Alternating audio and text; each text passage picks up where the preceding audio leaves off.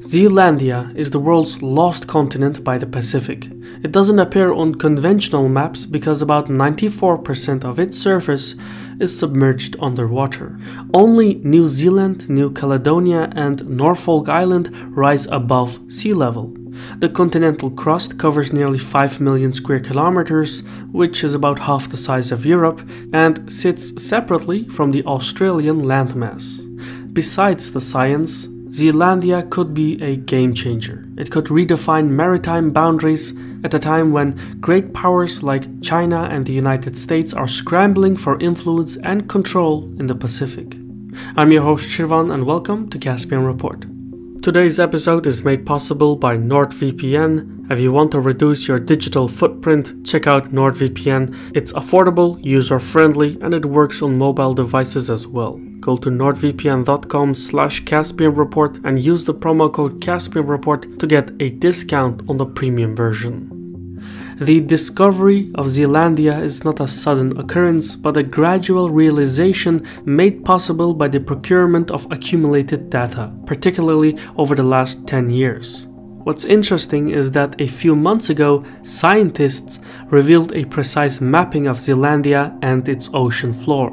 When looking at the bathymetric map of Zealandia, which is a topographic outline for underwater elevation, you'll notice that the submerged continent is significantly higher than the surrounding ocean crust. Look even closer and you might even catch a glimpse of what were once canyons, rivers, and deltas. Mapping a bathymetric outline of this detail is incredibly complicated and requires years of extensive research. Yet, as fascinating as the science is, the breakthrough also holds real-life consequences for the Pacific.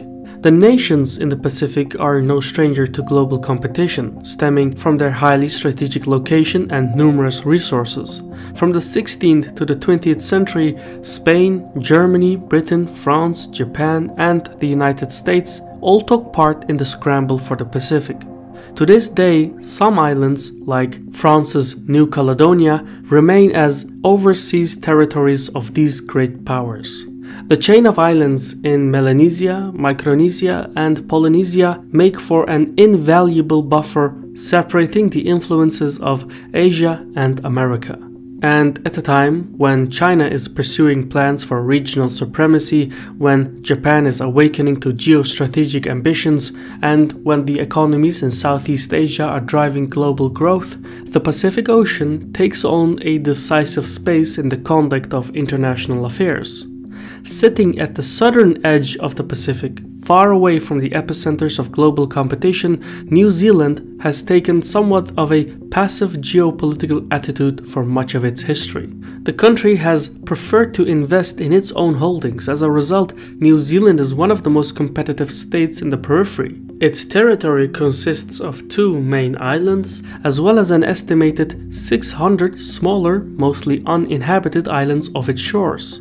The most important islands include the Stewart Island, the Campbell Island, the Antipodes Islands, the Chatham Islands, the Kermadec Islands, the Bounty Islands, and finally the Auckland Islands. Most of these islands are located hundreds of kilometers from the mainland, and they play a crucial role in the defense of New Zealand. Still further away from the mainland, New Zealand also holds a few domains that are referred to as realms. These are self-governing territories that are united under a junior partnership with the central government in Wellington. The realm includes the Cook Islands, Tokelau Islands, and Niue Island. Combined with these secondary territories, New Zealand has an extraordinarily large marine area when compared with its terrestrial holdings.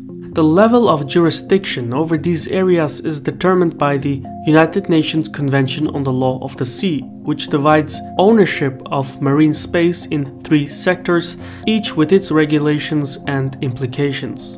The first is the territorial sea, which extends 22.2 kilometers from the coastal baseline. New Zealand has full sovereignty within this space. Foreign ships cannot enter it without permission, let alone exploit the mineral and fishing resources. Then there is the exclusive economic zone, which goes beyond the territorial sea and extends 370.4 kilometers from the coast. New Zealand has exclusive rights to the living and non-living marine resources below the surface of the sea. Wellington can either exploit these possessions on its own or license other firms to do it instead.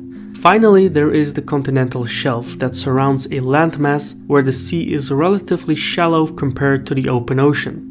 The continental shelf is geologically part of the land, and under international law, a state retains exclusive rights over the non-living resources, but the claim cannot exceed 648 kilometers from the coast. Taken together, each of New Zealand's islands and territories come with their own territorial sea, exclusive economic zone, and where possible, even an extended continental shelf, thus granting Wellington the 9th largest maritime space in the world. Currently, its exclusive economic zone covers a little over 4 million square kilometers, which is about 15 times the land area of the country, and beyond that has rights to an area of the continental shelf covering about 1.7 million square kilometers. However, claiming a continental shelf is not easy. It requires extensive scientific research that is entirely the responsibility of the petitioner. Not every nation has the expertise, funding, or even the political commitment to explore and map its continental shelf, and the results do not always pay off. But in a way, the mapping of deep-sea bathymetry is the final frontier of exploration on our planet, and sometimes the discovery has the potential to change the geopolitical course. New Zealand submitted its claim on the extended continental shelf in 2003, and the UN ratified it in 2008. Wherever New Zealand's extended continental shelf overlapped with the boundaries of Australia or New Caledonia, the involved nations resolved their differences in bilateral agreements by following the principles of equidistance. The most recent such agreement is the 2004 Australia-New Zealand Maritime Treaty. However, since then, things have changed due to the mapping of Zealandia. The underwater mountain range surrounding New Zealand is no longer described as oceanic but as continental, which changes the judicial classification. With the new map of Zealandia, New Zealand could technically make a new claim to extend its continental shelf beyond the existing equidistances with Australia and New Caledonia. So as big as New Zealand's marine area is, it is likely to get even bigger. And this increase in marine territory would add tens of billions of dollars to the treasury of the state, but it would also inadvertently lead to greater involvement in the Pacific. China has been working diligently to extend its hold over the Pacific, which it considers a valuable space for a multitude of reasons. First, because it is the only route linking China to South America, Australia, New Zealand, and Antarctica. Second, the Pacific waters are rich in mining and fishing resources, which Beijing desperately needs.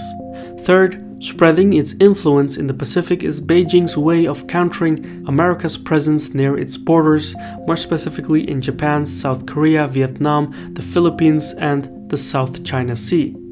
So, to dominate the Pacific, China has been trying to flip the independent but small nations with predatory loans. Over the past decade, Beijing has scaled its commercial activity in the Pacific, funneling more than $6 billion in grants and concessional loans to construct roads, ports, airfields, etc.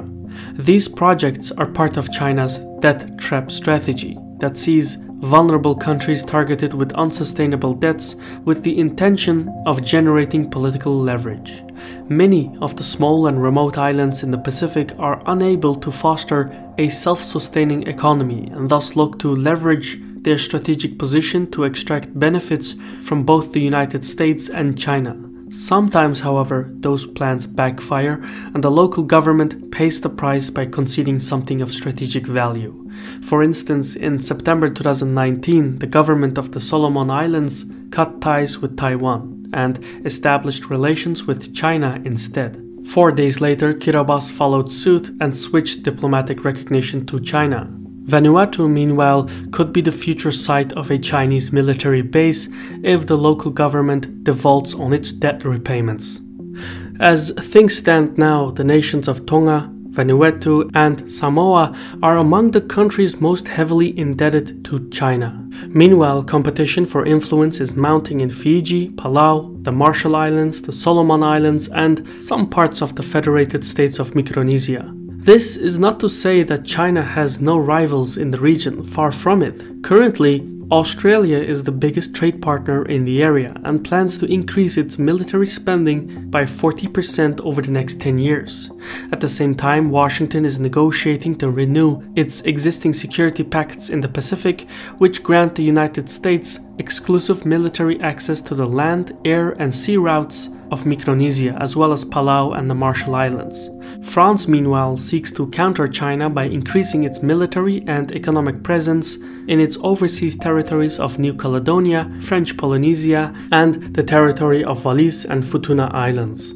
So the United States and its allies still hold sway over the region, but cracks are starting to appear as China's influence grows.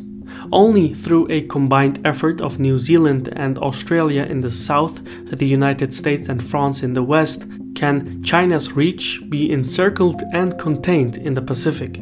The mapping of Zealandia and New Zealand's still growing marine space makes Wellington that much more involved. In effect, New Zealand, with its maritime space sitting in between America, Australia and France, is the glue that holds the alliance in its place and suspends what would otherwise become the next scramble for the Pacific.